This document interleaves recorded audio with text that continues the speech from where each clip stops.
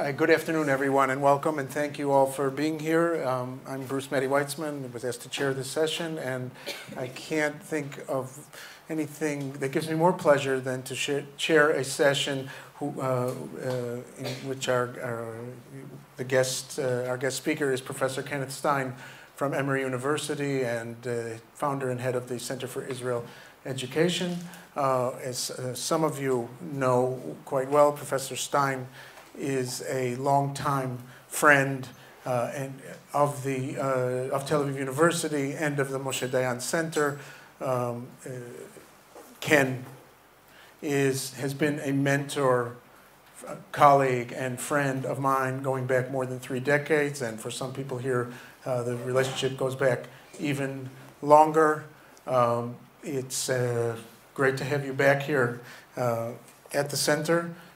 Professor Stein, for those of you who aren't familiar with his work, is the author of this, I would call it seminal book, The Land Question in Palestine, 1917 to 1939, a book which was published in 1984 and still stands the test of time. It is one of the foundational books on the entire complicated study of the land question. More recently, he authored this book. I'll pass them around too for people to take a look at. Heroic Diplomacy, Sadat, Kissinger, Carter, Begin, and the Quest for Arab-Israeli Peace. And a masterful study based on hundreds of interviews with from all the relevant parties to the diplomatic process in the 1970s. And Professor Stein has never stopped being interested in that process, and as we'll hear today in his lecture, 40 Years After Camp David, there's much more to say, and we're looking forward to him sharing his insights and findings on that subject. Again, Ken, welcome, warm welcome to you from your friends and colleagues, and welcome to our students as well, for whom this will be their first time meeting you. So, you're on the spot now. A lot of good memories from this building, from the early 70s when Professor Shamir was at the end of the hall running the Dayan Center. And since then, lots of people have played a role in my life. Having done advanced graduate work here at the Hebrew University and coming quite frequently to Tel Aviv to meet with people. And then later, as I wrote the Land Question in Palestine book, the singular most important person in the Dayan Center who facilitated many of the interviews that I did, Amira Margalit, and who I think was probably as instrumental as any of the professors that I had at Michigan or at the Hebrew University who helped me. I'm in grave danger of making a presentation to individuals who have studied this or have lived it. And it's the story, of course, as I'm sure many of you have heard, of some geologist being asked to give a lecture on some recent tsunami in Southeast Asia or hurricane in the east coast of the United States. And the individual starts speaking about the flood and makes an analogy to the biblical flood and makes some really silly remark, to which some man puts his hand up and says, "Oh, that's not exactly right. I'm Noah and I was there." There are people in this country who have greater knowledge than I about the topic. And I want to tell you a little bit about how I came back to the topic. and make 4 general remarks. Many of you are familiar with the history. I'll go through it very quickly with a PowerPoint. But there are 4 areas that I'd like to address. The status of current research on the Camp David negotiations. And here I use a very expansive time period of 1973 through 1979 because it was the prelude to the Carter administration that set the stage for Sadat continued to do what he had already done since the middle of the 73 war. So talk a little bit about sources and what's current and why I've come back to it now. What can I say about, or what can we say about the Camp David negotiations and what did they accomplish? What might we say that they did not accomplish? And what could we then learn from that experience would be prerequisites for successful negotiations? What lessons could there be learned? When I did this book in the 80s and the early 90s, after being exposed in the 80s to former President Jimmy Carter as an advisor on Middle Eastern affairs, I got to know a lot of the people who had served his administration, secretaries of state, diplomats, and then was introduced to a whole series of people who were involved in the Egyptian Foreign Ministry, the Syrian Foreign Ministry, Jordanians. And this is a book that was written without too many source documents. That is to say, not much material was available when the book was written at the end of the 80s and into the 90s. Most of the materials in the United States had not yet been released. Most of the materials, which later on became what we know as the foreign relations of the United States. And all of this is online for anyone who wants to bury themselves in the minutiae of who said what to whom and what was not said. And if you're really a person who is a source freak and you like sources like you would like chocolate ice cream and chocolate sauce and with raisins and sprinkles on top, then go dive in, because you'll never stop reading it.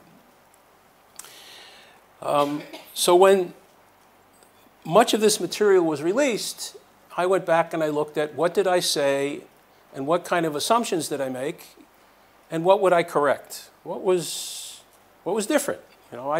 This was published in 98 or 99. Here we are now 20 years later, so I'm really doing my own revisionist history. I'm sort of taking a look at myself and evaluating how much did I get right and how much did I didn't. Now, when you interview people, they, of course, have selective memories. They don't want to remember everything. Rarely are they going to tell you something where they made a mistake, unless you push them. Or they will tell you something very candid because they really want you to walk away with a remark or an idea or a vignette that tells a story that they feel will never get out otherwise. That's the beauty about interviewing people who were participants in a particular process. They feel that somehow the historical evolution of an event was not told appropriate, was not told completely, was told with a particular slant. I'll give you the most dramatic example was standing in front of Assistant Secretary of State Roy Atherton, who had worked in the Nixon-Kissinger shuttle, worked for Ford as well, worked for Carter. Atherton worked with a guy by the name of Harold Saunders. One was Assistant Secretary of State, one worked at the White House. And Atherton, when I first sat in front of him, I said, Roy, tell me, why is it that of all the people who worked in the State Department in the 60s, 70s, and 80s, why did you have this sort of special affinity for Israel, which the other ones didn't have. Oh, Ken, it's quite simple.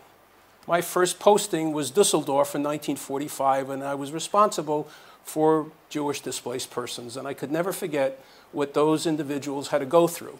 And always that sat with me, so I always understood what Israel had to go through. And even though we thoroughly disagreed with Israel on many occasions, I understood the distance they had traveled. Well, there's a man who served in the bureaucracy for 30 years who has historical context and perspective, which says a lot about people who serve our respective countries. Is where do they get their first beginnings? Where do they get their kindergarten training? Where do they learn about their first prejudices? What is the difference between presidents who evolve from being individuals who serve in Washington, Congress, Senate, secretaries of the Navy, head of the CIA, as compared to people who are governors, Reagan, Carter, Clinton, even Trump? Their knowledge or their sensitivities are just not the same. And it has ultimately an impact upon how decisions might be made, or who do you rely upon for making decisions? But that's a completely different topic. So then, to my great delight, I was here in Israel 4 or 5 years ago, and I decided that I was going to go to the Israel State Archives, and I was going to try and find if I could get a hold of Camp David negotiations that otherwise I couldn't find. You can pass it around, just as long as I get it back. And what I found was a whole slew of documents that were the Camp David negotiations, not only the memorandum of conversations that the Israelis had with the Americans, but it were memorandum of conversations that the Israelis had with one another.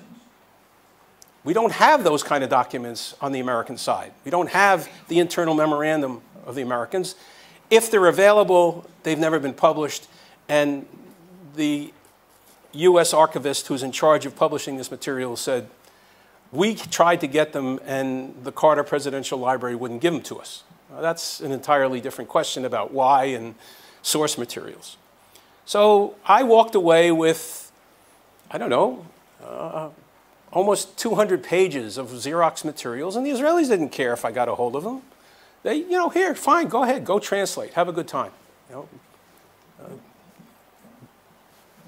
Swallow it all. And that's what I proceeded to do for the last 3 or 4 years, proceeded to start translating them. So these 2 new pieces of data have now become available. And I then proceeded to start splicing them together, and I would go back and I'd check myself, and what did I get right, and what did I get wrong, and it was fun. It was like, you'd rather correct yourself than have some crazy individual at some university who thinks they know the detail, sort of writing a 500-word book review and ripping you apart. You'd rather do it yourself. So I have proceeded to do that. The diplomacy of the Arab-Israeli conflict, I learned when I wrote this, a lot of it was what I have come to call American-centric. That is to say, most of the information that we get about what happened between 73 and 79 comes from American authors and comes from principals who participated in the political process: Cyrus Vance, the Secretary of State; Zbigniew Brzezinski, the National Security Advisor; Jimmy Carter in his own memoir, Keeping Faith, and then something he wrote later on in 2010 and 11 called White House Diary. They all seem to reflect the same point of view, that even though a comprehensive peace was not achieved, we could sell it as a comprehensive agreement because it was the effort that we put into it that mattered. Or you would read in these 4 their memoirs, you would read about their conviction that it was Begin and his intransigence that kept an agreement from reaching conclusion. And you would read this over and over again.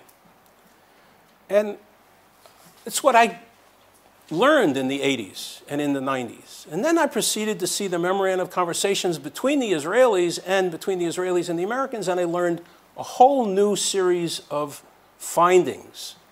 Findings that clearly stated it wasn't that the Americans didn't know what the Israeli point of view was, because Dayan had explained it in October of '77 when he had come to Washington. He said, we're not going to apply Resolution 242 to the territories.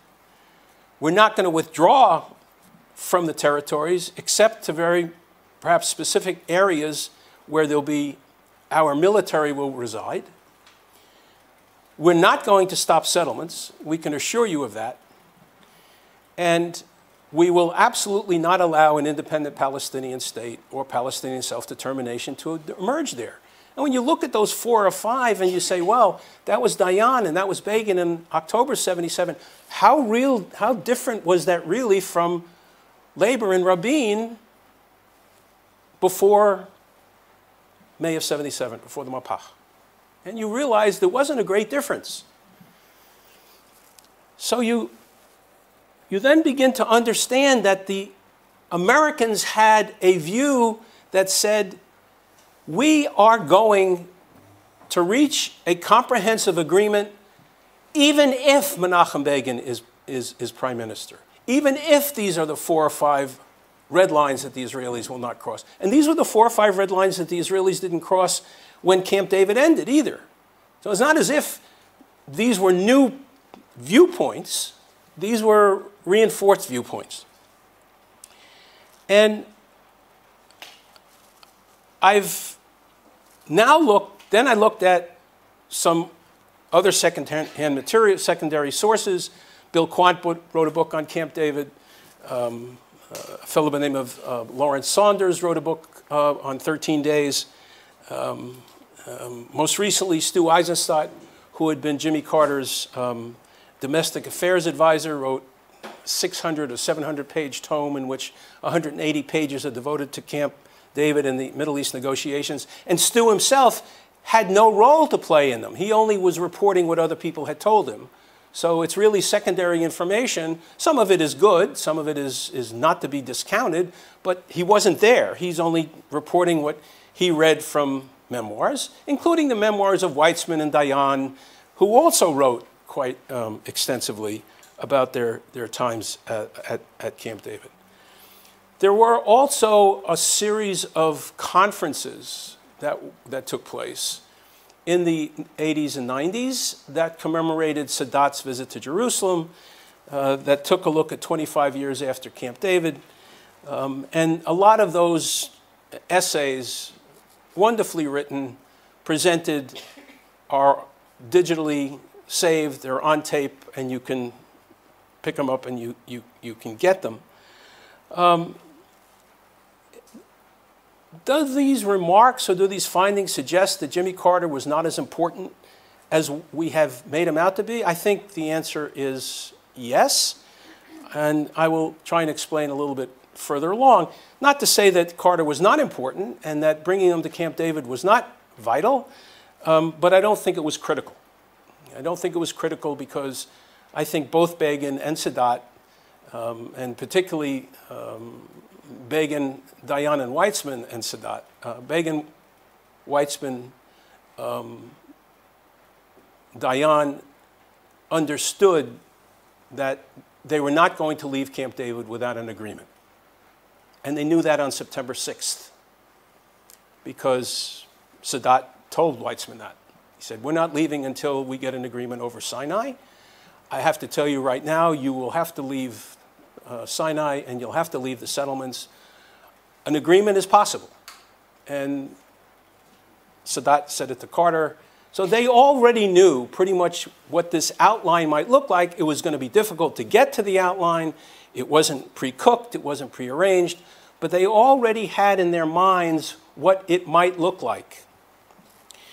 And we know from around the 6th or 7th of September the Camp David Accord started on the 5th. We know around the 6th or 7th of September that Weitzman and Sadat were already talking about two separate agreements from Camp David, two frameworks. One would be the Egyptian-Israeli one, and one would deal with the territories. The other, and there was a book by Gerald Streif on Jimmy Carter and foreign policy, and it came out about 2 or 3 years ago. It was quite good.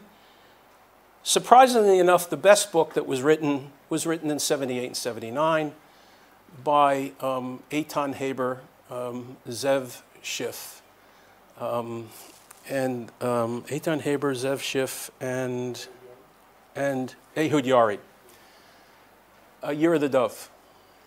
And when I read it, after reading these minutes, I said, holy Hannah, what? They got it right. And what I realized was they had access to all this when they wrote their book in 78, 79, and never used a footnote. And it still stands the test of time as being one of the very best renditions of what happened in that period. And lastly, I think what I've learned from these new documents and is just how critical, how absolutely essential, how necessary three people were to have an agreement, namely Begin, Carter, and Sadat. But the absolute essential person to have an agreement go from beginning to end was Sadat. And if you want to hear and read what I think is one of the best articles written about Sadat and who he was and the context of the change that he brought to Egypt after Nasser, is an article that Shimon Shamir wrote and presented at a conference at the Washington Institute for Near East Policy in 1997, I believe. It's worth everyone, you go find it online, it's worth reading. I think Professor Shamir has done a masterful job in summarizing what most people have not been, and I'm not saying it because Shimon's here. I got a hold of the tapes of these conferences, and this is what I listen to in the car. Right? I don't listen to Mary Chapin Carpenter, and I don't listen to Bruce Springsteen, and I don't listen to Anat Cohen. Sorry, Bruce. This is when I drive to Charleston. This is what I put in, and this is what I listen. And I've listened to some of these over and over again, because some of them are just wonderful. And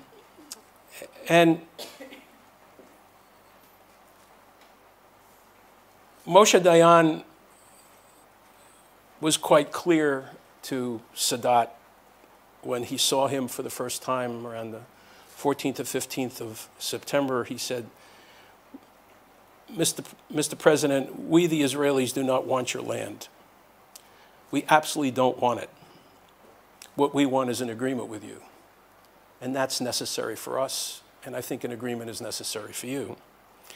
So it was really a trilateral kind of negotiations that were going on. Carter would have it with the Israelis, or Carter, Vance, Mondale, Brzezinski would have it with the Israelis, and Carter, Mondale, Vance, Brzezinski would have it with the Egyptians, and then the Israelis would have their own meetings between one another.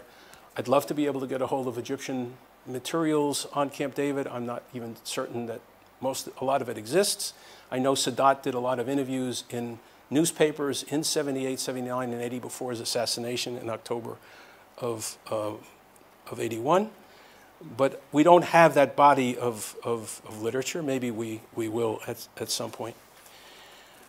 What did we learn from these materials? What did I learn? I think, one, it's important to say that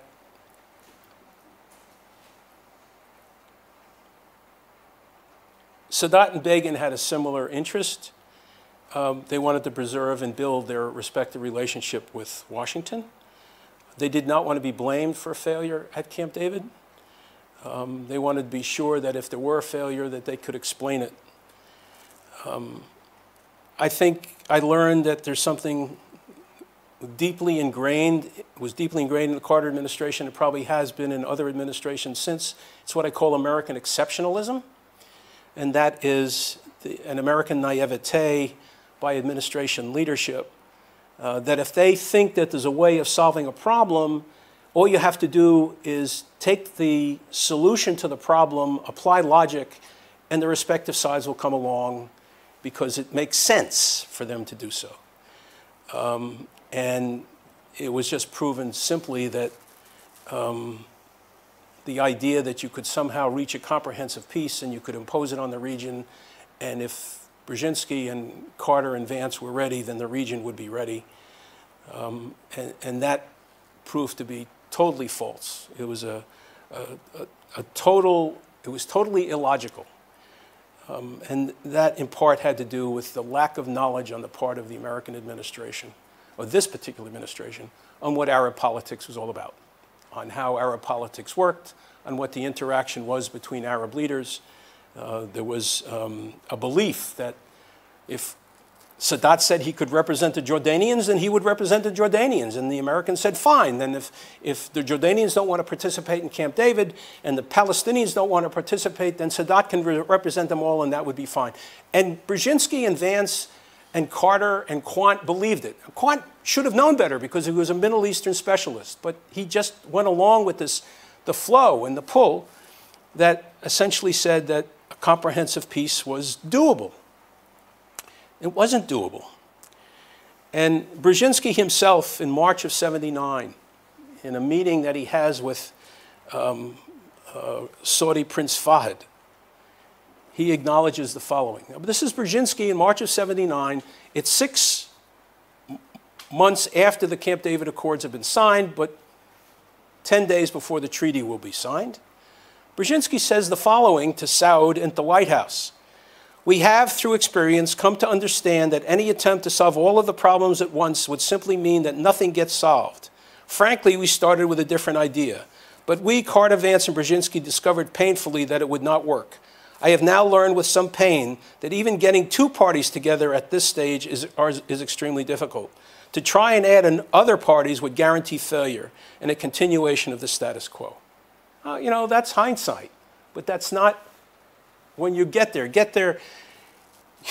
you get there and you're excited about being the national security advisor to the President of the United States. You've come out of a planning session in 1975 at a think tank in Washington where they published something called the Brookings Institution paper, which essentially says Israeli withdrawal to the territories taken in '67 with minor modifications, recognition of the territorial integrity and respect for the independence of all the states in the region, and all of the right phraseology that you would otherwise find in Resolution 242. And what they realize is that this American exceptionalism proved to be inept, inaccurate, and wrong. And as I will say in a moment, I might as well say it now, that one of the great shortcomings of this agreement between Sadat and Begin, and one of the greatest fallouts from the negotiations that took place was the absolute total souring, and I mean total souring, of relations between the United States and King Hussein of Jordan. It was visceral, it was angry, and Brzezinski himself exacerbated it by going to Amman and telling the king, I only have an hour for you, and then I have to go on to see Sadat. What a stupid thing for him to say to the person who was in charge of King Hussein's protocol. This whole story is related by the U.S. ambassador to Amman at the time, a fellow who had served here in Israel previously, Nicholas Veliotis. And Veliotis just ripped Brzezinski apart for his ineptitude as a diplomat. Carter believed that the other Arab partners would come along. He flirted with the PLO in March, April, May, June, July of 1977, and Arafat just kept on making promises, didn't deliver them. And Carter felt that, okay, so a comprehensive peace can't be reached because the Syrians aren't coming along and the PLO's not coming along. We can still reach a comprehensive peace, and we can let Anwar Sadat do it for us. But they didn't realize every time they asked Sadat to do something for them, they were isolating him more because he needed a cover. He needed a fig leaf. He needed something that was going to say, yes, the Israelis are prepared to do this or that or whatever it is on the West Bank. And Sadat never got a fig leaf.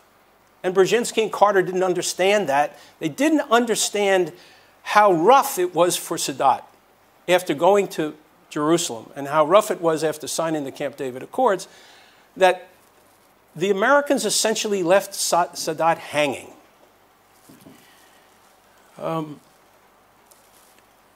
also learned, and others have pointed this out, is just how individual Sadat was in his own delegation. He didn't trust Osama. I mean, he trusted Osama al-Baz in the sense that he was a good draftsman, but he never allowed Osama really to enter into the key decision-making.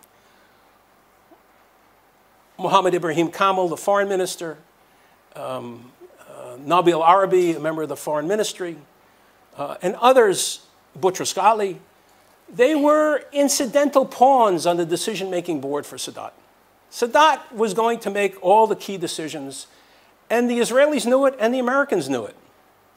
And as Mohammed Kamal writes in his own book, he's quoting Nabil Arabi, but he's quoting Nabil Arabi in the sense of Sadat berating him and saying, you people in the foreign ministry have no idea what's going on. You don't know how policy is made. You don't have any idea what I'm trying to do. There's no sense me even listening to you. So I just am not going to pay any attention to you. Well, that's not real good if you're a member of the Egyptian delegation at Camp David. The Carter administration had no idea about inter-Arab politics within the Palestinian Arab community. They had no idea how Arafat had used violence and threats against Palestinians in the territories in the 1972 and the 1976 municipal elections. No clue. And it's as if to say they came to office and they didn't care about contemporary Middle Eastern politics. It had no relevance to their view of the outcome that they wanted. I did not know how dependent Jimmy Carter was on Zbigniew Brzezinski. I had no clue that when Carter ran for office, how fully unaware he was of foreign affairs.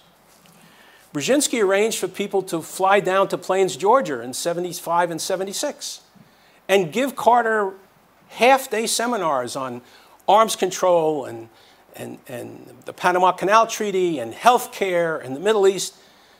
Brzezinski loved being Carter's tutor, and therefore he also loved being highly influential in helping Carter make his decisions. And Brzezinski made no bones about his dislike of American Jews in the political process. Two examples. One, a personal interview that I did with him for my book. I asked Zbig flat out in 1992, I said, by then I had come to know a lot of these people on a first-name basis because I had met them through Carter and been in Washington. I said, Zbig, so why do you suppose the American Jewish community disliked you so much? Oh, Ken, come on. That's pretty obvious.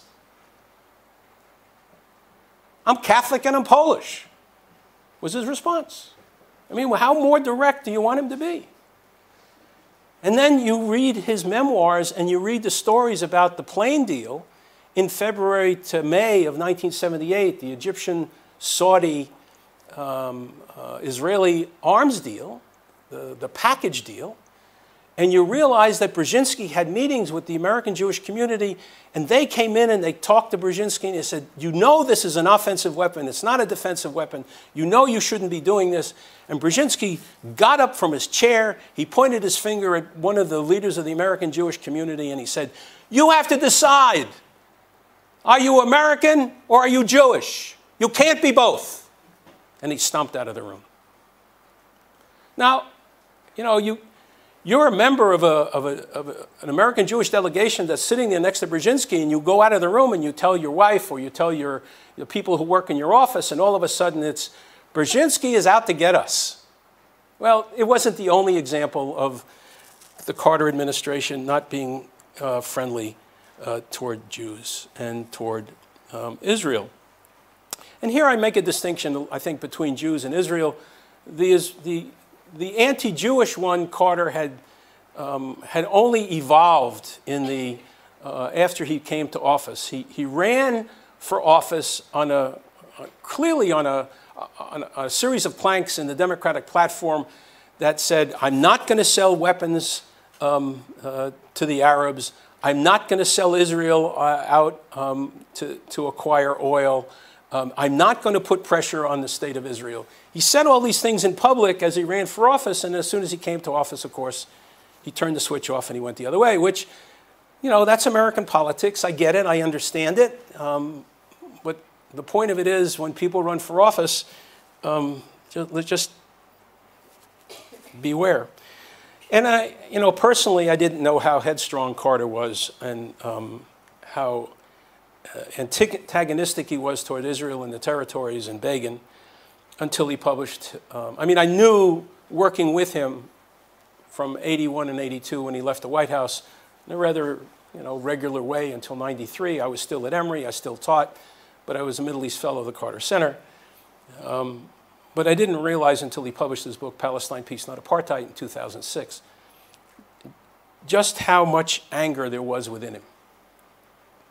I mean, there was real anger within him about Israel, and Israel's responsible for just about anything. And I came to know that because I was the guy who took the minutes at meetings with Assad and Mubarak and with Begin and King Hussein, and then Carter turned around and completely doctored those minutes to make it look like Israel was at fault and these respective countries were not. Not to say that the Israelis are not at fault at all. This is not a whitewash for the Israelis.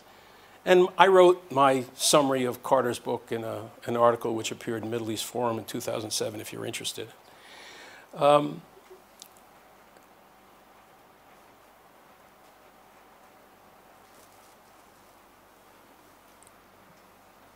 want to say one more word about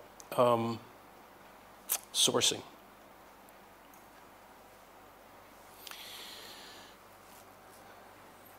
Carter wrote in 2011 something called White House Diary, which is a compilation of his recollections when he was in the White House of things that happened on a day-to-day basis. Now, he had this journal which he kept. The problem with using this as a source is that Carter publishes in this book, White House Journal, only the passages that he wants you to read. It's not a full transcript. It's not a full manuscript of what was there at a particular time on a particular issue. So he has already summarized, abbreviated, and truncated for the reader. And it's even more angry than his memoir in 1983, Keeping Faith. So you sit there and you read them closely. If you're interested in historiography, you make some sort of comparisons like this. And I learned when I used these that there were 90 minutes at Camp, 90 different meetings that took place at Camp David. 90. The US government has 18 of the minutes online. And all of those 18 are summaries. None of them are full transcripts. Which means 75% are not available in English. Now you add the 38 or 40 that I got from the Israelis, I'm still missing half. Now, the problem with the Israeli transcripts is that the notes were taken in English. I mean, the notes were presented in English, but the notes were taken in Hebrew.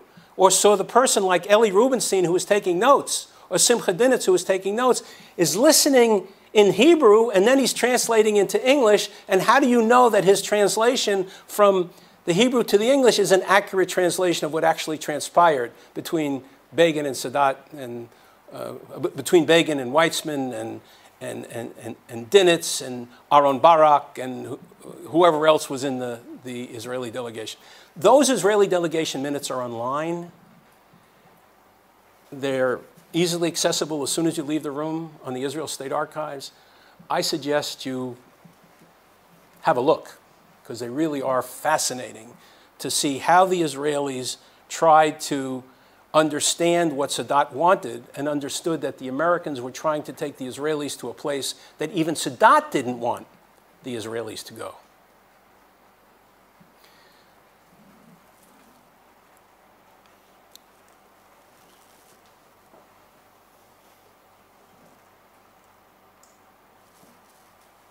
I'm not going to spend a lot of time on the run for the presidency. Let me tell you about this story about Roy Atherton. Atherton, after Camp David ended, he and Cy Vance and Hal Saunders were detailed to go to the Middle East to explain the Camp David Accords to Arab leaders. And he was told that he should go to the region and explain that the Americans and Carter's promise that settlements would be halted for 5 years was what Begin promised. And Atherton was told that by Brzezinski the morning he left on this trip. Brzezinski turns to me in the interview and he said, "Ken, I want this for the record. I want you to know that that day Brzezinski came to me and he gave me a piece of paper. And on that piece of paper he wrote, 'You have a promise from the United States that the Israelis will halt their settlements for 5 years.'" Now, that's not what happened the night before Camp David ended. A whole story about that, which we could go into probably till Shachari tomorrow morning, but it's not worth it. And he looked at me again. He said, "Ken, did you get that story? Did you get this notion that Brzezinski gave me a piece of paper which was total invention, and I was supposed to show this to the Arab leaders?" And later on, Hal Saunders, who worked with him, Hal Saunders said, it wasn't that we couldn't prevent the settlements, is that we promised them that we couldn't prevent them. That was the issue. That was the issue at hand. So they confounded what they thought they heard with a promise that they couldn't keep, and then they reinforced it by sending out Vance and Saunders and Atherton to the respective Arab leaders. And that created enormous rancor and anger, and, well, you can imagine what it did. What did occur as a result of Camp David? One, it pulled Egypt closer to the US and away from the Soviet Union. Two, I think it's fair to say it splintered the Arab world as never before. It was already splintering, but it continued, and it further isolated Egypt. We all know that because the Arab League then left Cairo, and Egypt was sort of hanging out there like Pluto in the 80s. Three, it fully alienated King Hussein.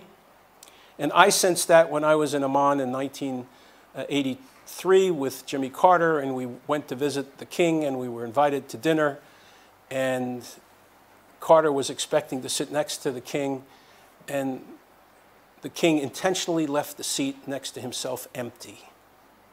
Well, what greater snub could you have put on Carter? Syria upped its involvement with Moscow to better its national interest. I think 6, it prompted Israel to focus more intently on its other borders.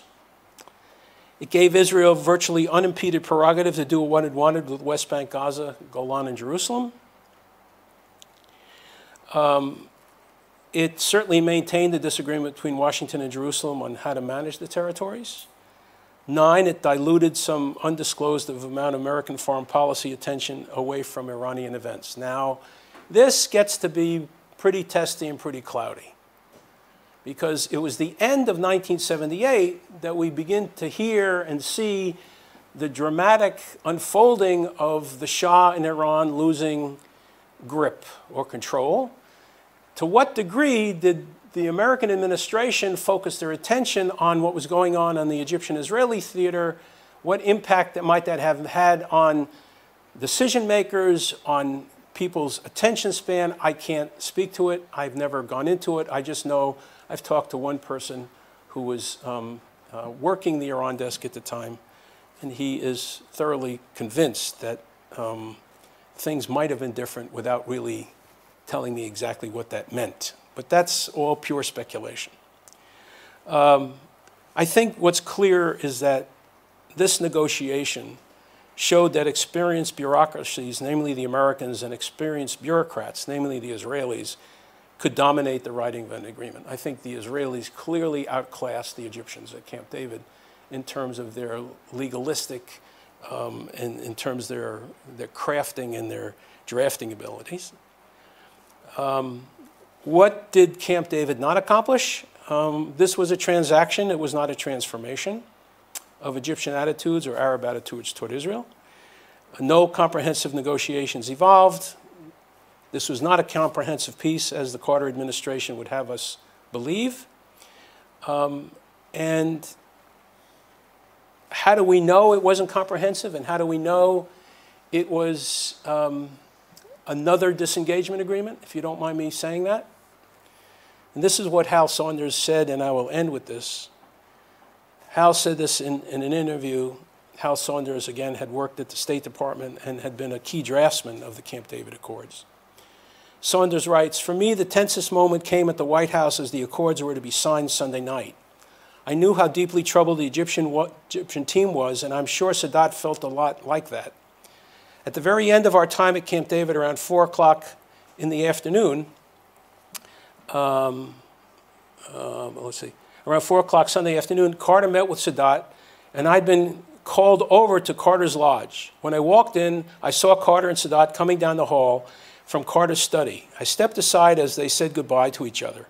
Carter turned away from the door and said, 'I think we have an agreement,' but I was afraid to ask him. 4 o'clock in the afternoon, they're going to sign this at 10:30 at night. Indeed, there came to be an agreement, but on Sunday evening, right before the signing ceremony, Carter asked me to come in and show everybody the actual copies that were being signed. There were 2 documents. The framework for peace, I can't get this to work right, the framework for peace that had to be signed by everybody. And Carter said, 'I want you to do it this way. I want you, please, to take the framework for peace in the Middle East and have it signed first. Then I want you to have the agreement, the peace accord between Egypt and Israel signed second.' He then looked at me as if he would kill me if his instructions were not followed to the letter. He told me that President Sadat insisted on that scenario. That told me and others that Sadat knew that he would be accused by the Arab world of getting the Sinai back for Egypt, but getting only a very vague agreement for everyone else, especially the Palestinians. By demanding that sequence, Sadat was signaling that the framework of importance to the Palestinians, Jordan, Syria, and Lebanon came first, and that the Egyptian-Israeli framework came second. But we all knew at Camp David it was just the opposite. Now, when you go through minutes, go through documents, you get a sense of what transpired. You get a sense of the detail. And it's digging a very deep hole and digging, I think, a wide hole. But I think I've learned that it was a good idea to have done this book using oral sources. I think it's even a better idea now for me to be able to go back and compare what I did then and what I'm doing now. There's a lot more to discuss. I'll leave it at that. I'll be glad to take your questions. Thank you for your time.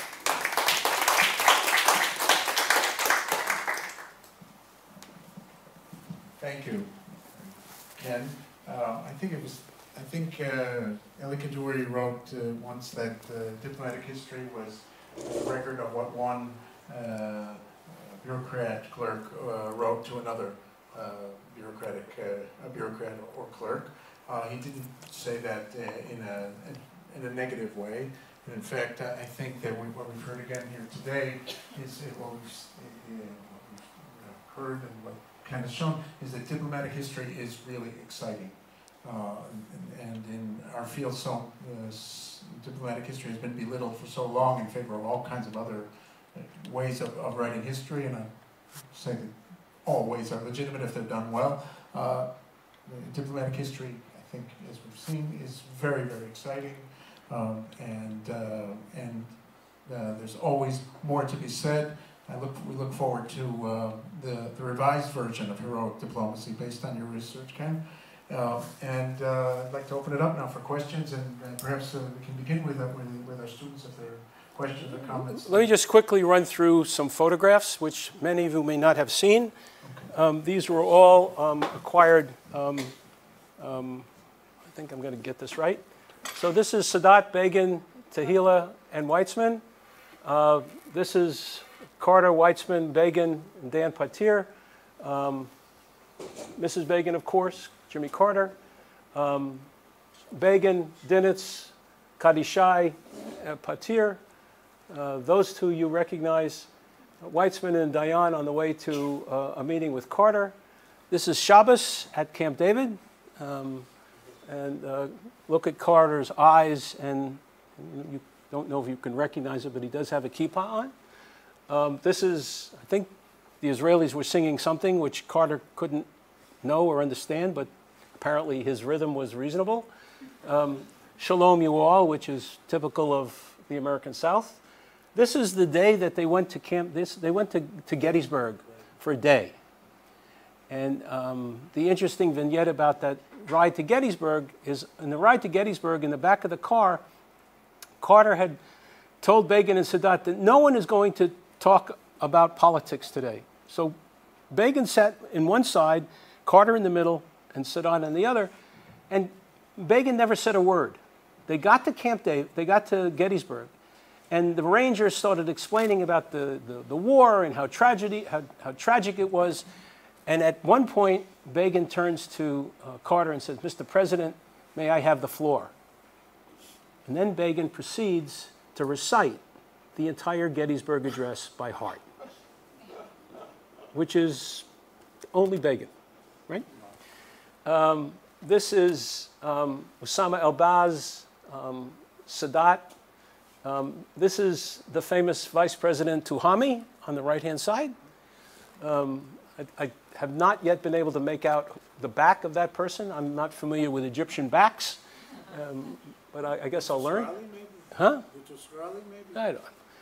Weitzman, Sadat, Abrasha Tamir, Kadishai, Eli Rubinstein, Aaron Barak, Begin. This is Dayan. This is the drafting of Brzezinski and Vance. This is the draft team with the Egyptians, Osama El-Baz, Vance, Sadat, and of course, Carter. And the way the agreement ultimately was put together was that Carter would get Osama El-Baz, would bring Osama El-Baz and Barak together, and they would work on the drafting, the detailed drafting of each word. And when you get down to 15, 16, 17 of the minutes of the meetings, you get to see how detailed these discussions were and how each word mattered. And Barak was, I think, to say he was a hero would be an understatement. He was interviewed at the Israel State Archives about 40 years. And the lady who interviewed him said, "So what is your general view about the minutes of these meetings and all the discussion, and he said in Hebrew, Kol echad yesh Camp David Shalom. Translate for our international students. Everyone has their own Camp David. So, you know, that, I guess that's the case when you have oral history. Everyone has their own recollections and their own memories. And here is Barak himself, who had been there, and, you know, he's reading his own minutes. So there's a lot to be learned from these minutes. There's a lot to be cautious about the minutes and how they're used. But it's a fascinating glimpse of what transpired. And again, I say my number one conclusion was, as I learned in writing the book, that Sadat was the engine. Sadat kept the engine going in 74, 75. He was not particularly sad when Begin was elected prime minister. Mubarak apparently woke him up that morning and said, Mr. President, I don't have such good news for you. The Israelis have elected someone from the Likud. They haven't elected Labor. They elected Menachem Begin, and it's really not good news for us. And Sadat, according to the story told to me by Dan Patir, who was the media person in charge of for Begin at Camp David, and he also had worked for Rabin, Sadat apparently turned to Mubarak and said, Husni, what are you talking about? That's great news, because now that I know the Israelis won't focus on the West Bank of Jerusalem, they'll only focus on Sinai. Smart guy, right? Anyway, so thank you for the interlude. I'm sorry to interrupt.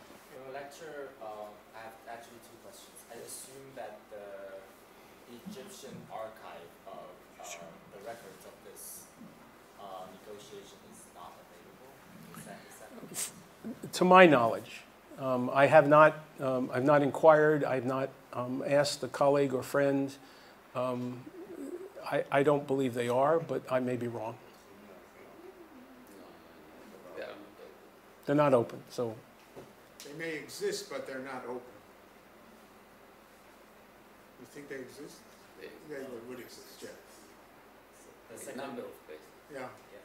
And your The second question is, if they were to be open in the future, what would you anticipate to find the significance that would contribute to the history? That's a great question. I can't anticipate what I haven't seen. I don't think I would find too many things that would be different.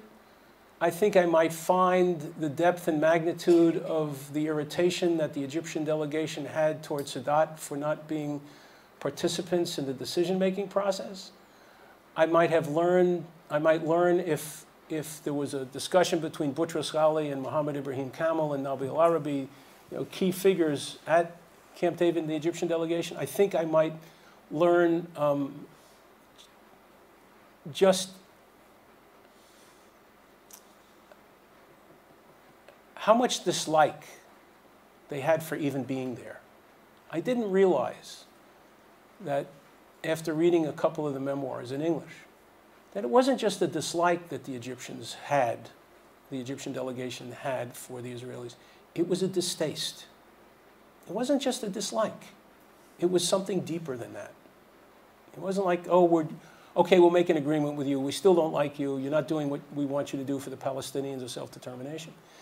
Osama el-Baz, when he came to Israel on several occasions with Sadat after the peace treaty was signed, he would always isolate himself. He would not want to be with the Israelis. He just didn't like being in their presence. And when I saw him with President Carter in 1987 in Cairo, I actually asked him, I said, so what was it about the Israelis? He said, I just can't stomach the state of Israel. I can't stomach its very existence. And I'll tell you one more thing, he said. If Sadat had made a bigger deal about the settlements, maybe Carter would have made a bigger deal. But Sadat wasn't going to make a bigger deal because he needed Sinai back. And after March of '79, our entire focus, says Osama el-Baz, was being sure that the Sinai was returned, that the peace treaty was implemented to its fullest. I mean, it's a case of a bureaucrat working for a leader remorseful that he had to, and telling you just what his real feelings were inside. Now, this was 87. This was 9 years later. I don't think he would have forgotten that deep feeling.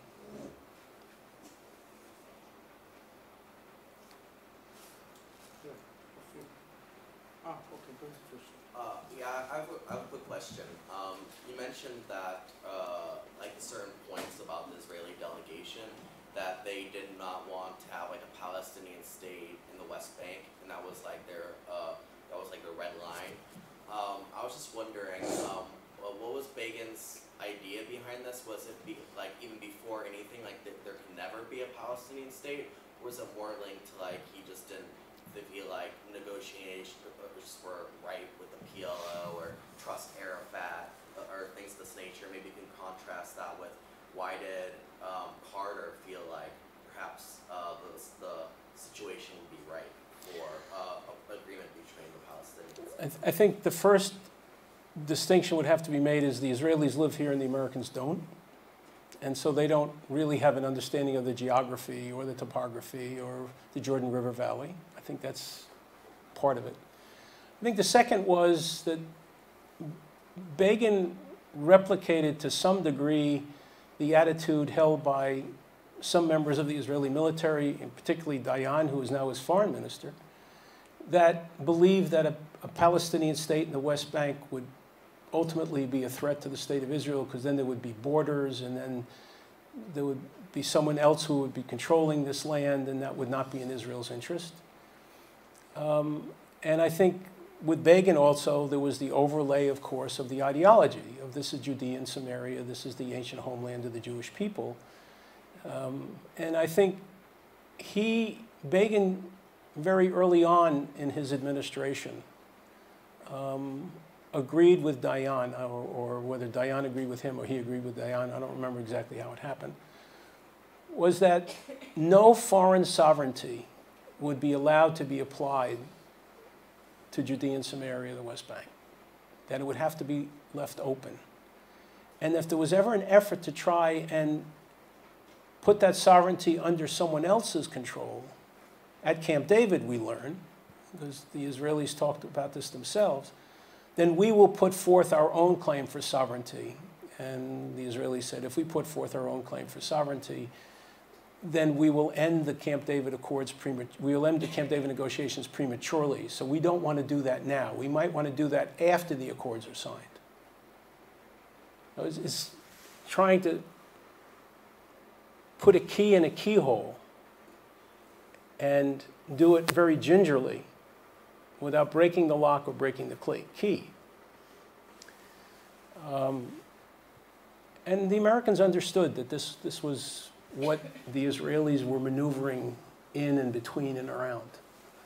I don't think there's any doubt that Carter and Brzezinski understood it. I don't think there's any doubt at all.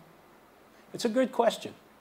It's a good question. And, you know, no one could test the Israelis because the Palestinians were absolutely uncompromising in their willingness to even think about the prospects of recognizing Resolution 242 or renouncing terrorism. And you know, so the Israelis were never confronted with that reality. I mean, supposing Sadat had said yes to Carter's overtures, supposing he had said, sure, I'll come to Camp David. I mean, you imagine how the whole scenario would have changed or unfolded. But the Israelis knew that Arafat and his organization were so divided internally, and that Arafat was so intent on keeping control of the organization that he could not even begin to think about the possibility of tacking toward maybe an accommodation. Such a thorough example of a misunderstanding of the U.S. administration of how the Palestinian community worked. It was, and I would say that American presidents have made similar mistakes since. This notion that somehow, if you want it, it's going to happen. And that's different from what I would like to see happen, but it's the reality that's on the ground.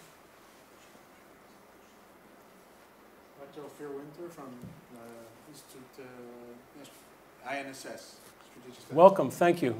I love your writings, by the way. I would like to ask you two more contemporary questions, please. The first is, 40 years later, 40 years after the peace agreement, to what extent the peace agreement is still up to date between Egypt and Israel today, if you may assess? And the second question is,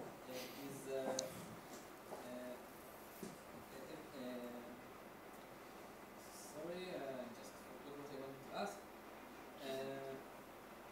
Okay. Just So let me take this one and then we'll, you know. You're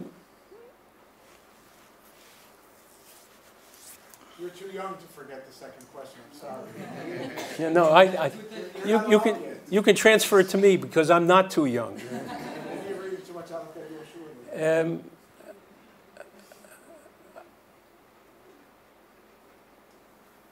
sure. This is a conclusion that I didn't reach. I didn't give you as to what we learn about contemporary negotiations. And one of them is that you reach an agreement because national interests are served. Clear, defined national interests. They don't have to be the same national interests, but they have to be clearly defined. And the other part of that is each side has to be able to make political trade-offs in order to even get to that point of recognize the other's national interest. No one had any doubt who Sinai belonged to. No one had any doubt that the settlements were, didn't belong there. I mean, Begin could have argued it, but ultimately the Knesset said, they're out of here. And that's what the Knesset voted. So I think the lesson here is that the national interests continue to be served because of geography and proximity. And those are important lessons. You don't change geography. Same geography during the Mamluks. I mean, the same geography during the Ottomans. The geography's the geography. Oh, well, okay, maybe the Suez Canal is additional, but so I think if you asked Sisi today, I know he's beginning to make noises like there might be some changes and maybe he's not as sanguine about his relationship with the State of Israel. But I think by and large he understands that he needs a friend on the other side of Sinai. I mean, that probably doesn't fit very well with people who do political theory and they have all these, great formulas and equations that prove these kinds of things, but it's pretty simple. It's national interest. My second question is, in light of the changing circumstances, how do you see the future role of the United States in the relation between Egypt and Israel? Can we go for a beer? I mean, you don't really think I have the capacity to answer that question, do you? I mean, in all seriousness. I don't know what America's role is in the world. I mean, I simply can't. It's not a defined phrase. It's not a defined ethos. It's not a defined doctrine. I mean, usually, since World War II, we've had presidents who have doctrines. You don't like the Nixon doctrine, like Carter doctrine, Reagan doctrine, Obama. I don't care what it. But we've had things that you could put your finger on, and move from side to side. Not sure I know what this is. I'm not sure I know what this is. So I would be cautious about trying to make any estimate, and I'd be cautious about trying to make a foreign policy predicated on what this man's going to say in tomorrow morning's tweet. I ran away from an answer. I mean, clearly I ran away. Yeah, Mayor. I'm sorry. Yes, sir. Well, thanks, Ken. It was very interesting. Clarified a number of points, especially the issue of the so-called promise to free settlements. It reminded me, in a few years after the Camp David agreement, a group of us, Dayan Center people, had breakfast with Carter in New York. And we were expecting perspective, and more composed with his remarks. And the anger he expressed personally on Begin. At Begin. At Begin. He promised me that he will phrase the settlement. For 5 years. And he couldn't really leave that point. We were really shocked by this. No, he never left it. You're right. And I remember, I think I was maybe the person who arranged for that. I think you and Itamar and Usher were there, and right? The other usual suspects. You were present there? Yeah, I think I arranged it, actually. And how would you evaluate the promise, or historically? Was there anything? Why did Carter misinterpret so badly what Bacon and the Israelis were telling you? If that's my understanding. No, I'll take a couple minutes. It's much longer, and the data for this comes from Aaron Barak's own notes of the meeting that night. He was the only one who. Let me just clarify. I'm sorry. Aaron Barak was at the time the Attorney General. About to be Supreme Court Justice. And who later became the chief of the Israeli Supreme Court, considered to be one of the great jurists of his generation in Israeli law and international law in general. Yeah. So Barak had notes, and Barak immediately after the Accords, he gave his notes to Begin. They were translated. They were translated into English and then sent to Carter, and essentially said that. We're talking about this man. Essentially said that the promise. Carter had said that afternoon, before they left Camp David, I think we have an agreement. I think we have an agreement on 5 years. And Vance said to Carter, I'm not certain I heard that in the afternoon. And what happened was they got to the signing on the evening of the 17th. And immediately after the signing, Begin went home or went to wherever he was staying in Washington. Carter met Sadat the next morning. And the information from this comes from the U.S. ambassador to Egypt, a man by the name of Herman Eilts, E-I-L-T-S, and the American ambassador to the United States, the American ambassador to Israel, Samuel Lewis. American ambassador to Israel, Samuel Lewis. And they both agree on what happened next. They both agree that on a morning walk or a morning meeting, that Carter said to Sadat, I have a promise for 5 years. And that afternoon, Carter gave an address to the joint session of Congress announcing the Camp David Accord results, in which he said, we have a promise on a moratorium on settlements for the duration of negotiations on the territories. For a permanent settlement. For a permanent settlement, which was not the case. And Sam Lewis recollects, he said, I remember Carter immediately, after he received the letter from Begin that said his promise was for a moratorium for 3 months, I remember Carter turning to the Assistant Secretary of State, Hal Saunders, and said, Hal, this is not the right letter. Get me the right letter. And this is confirmed by Roy Atherton and confirmed by other people who were part of the diplomatic delegation at the time, independently told me they weren't all in the room together. It was all independently gleaned from them. Get me the right letter. And Saunders went to Dinitz at the Israel embassy in Washington, and Dinitz said, this is the letter you're going to get. And a couple of days later, Sadat was interviewed. I don't know whether he was still in the United States or he was back in Egypt. Someone said, so what do you think about the settlements? He said, I don't care about the settlements. Sadat said it. I don't care about the settlements, which of course the Israelis immediately seized on as, look, if the Egyptian leader doesn't care about the settlement, why is Carter so upset about these? Why was Carter so upset about the settlements? Because for Carter, the settlements were an obstacle to the creation of an independent Palestinian state. They were an obstacle to Israel's withdrawal from the West Bank to specified areas that could be devolved ultimately into a Palestinian state. The settlements kept the process from moving forward as far as Brzezinski and Carter and Vance were concerned in terms of reaching the comprehensive peace that would see a Palestinian state ultimately evolve.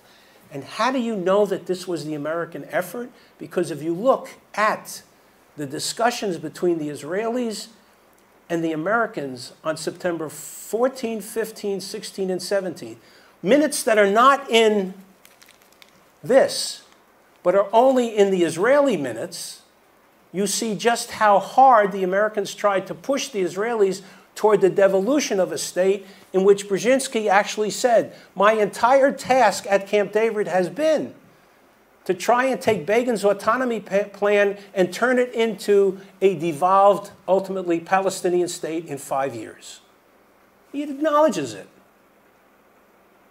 Now, you don't get that from reading the American minutes, and you don't get it from reading the American memoirs. Now, what are we going to find when we get the Egyptian minutes? It's, it's a layer cake, and you just keep on pulling off another layer. But that's what all history is. Revisionist history, guys. It all is.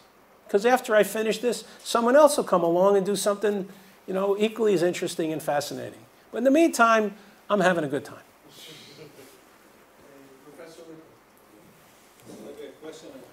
Sure. Question. There was a claim in Israel that Begin did not really understand what he was signing. That what? That Begin did not really understand the full implications of what he had signed about the autonomy, that the autonomy could have devolved into a state. Or, by the way, after 5 years, the Palestinians would have claimed they want to be part of Israel. Shlomo Avineri wrote I remember an article in Ma'ariv, discussing a horror scenario where the Palestinians said one of the Israeli citizens. They did not understand it, and after he understood... Who made this claim? Shlomo Avineri. This is a possibility, and why Camp David is dangerous for Israel. It would never appeared in Weitzman or Dayan's memoirs. Okay, keep going. There was a claim that they did not understand the full implications of what he was signed. Only when he came back to Israel, and he finally understood, and he tried to basically undermine the progress of the Camp David Accords and prevent the evolution of the Palestinian state. Did you get this notion from the material? This is a question. The comment is that you said at the end, if I understood you correctly, that basically Camp David was, you could say, another disengagement agreement, not really good peace. I didn't say it didn't bring peace. I just said it was another disengagement agreement. Here I think I would disagree with you. Being a pessimist, I think it was greater success than you can imagine. No, it was a success because March of '79 proved it was a success. I even go further. The fact that after the elections of the Muslim Brothers in Egypt in 2011, even Morsi, an open anti-Semite, did not revoke the peace treaty with Israel. Did not mention the name Israel, but did not revoke the peace treaty. And even a Nasserist like Amr Moussa, again, viciously anti-Israel, explained why the peace treaty with Israel is in Egyptian interest, shows you, in my view, that Camp David was a much stronger agreement than we had imagined. In fact, it did produce a change, as much as they disliked the Israelis. You have the benefit of 2011. No. I'm only talking about 78, 79. No, We're evaluating it from the Oh, if you want to evaluate it from 40 years, go back to the question earlier, then of course you have to say it was a major success. It kept Israel and Egypt from going to war for 40 years. If Israel's goal is to buy time, this is the best timeshare Israel had. Didn't get any better than this. Doesn't get, and it survived an assassination. It survived Israel's invasion of Lebanon. It survived the attack of the Iraqi reactor. There's a whole litany of things that it survived. It survived Morsi. I mean, think about it. That's quite elastic. That's quite extraordinary for an agreement. But I think Dayan and Weitzman understood exactly what they were doing. I think Begin maybe less so as a strategist. Certainly Abrasha Tamir understood it at Camp David. They understood exactly what they were getting from the Egyptians in terms of having the Egyptians take away one wheel off the wagon of war against Israel. Now, whether Begin understood it or not is not, he was prime minister. I don't think it's fair to say that Begin didn't understand that his autonomy plan was clearly meant to be for the people and not for the land. I think it's absolutely crystal clear in the last 3 days of the Camp David negotiations that he made that case to Carter over and over again. He didn't understand the potentials and implications that, yes, this is what he thought, but it would have evolved into something else. How do you know it would have evolved? You're a historian. How do you know that? They failed to understand it. And this is why, once he understood it, he tried to do everything he could to prevent it from happening. Well, Claim. I don't know when, did he decide to do that in the end of 81? Did he decide to do it before the invasion of Lebanon? I mean, now you're getting, look, I have great respect for Shlomo Avineri. I think he's one of the great political scientists of Israel in the 20th century, maybe into the 21st century. But from what I know from the minutes of the meeting, and maybe I'm too much of a devotee of the minutes of the meeting, the Israelis understood just how limited Palestinian political autonomy was then and what they were going to allow to have happen within 5 years. That's all. I think you should do yourself, have some fun. Go to the State Archives tonight online and have some chocolate ice cream and chocolate sauce. One last question, Dr. Parker. Hi. Oh, no, not you again. Hi, Joe. How are you?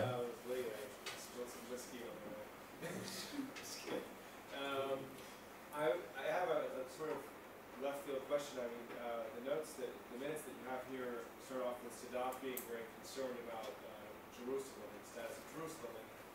And I guess I have a two-part question. One,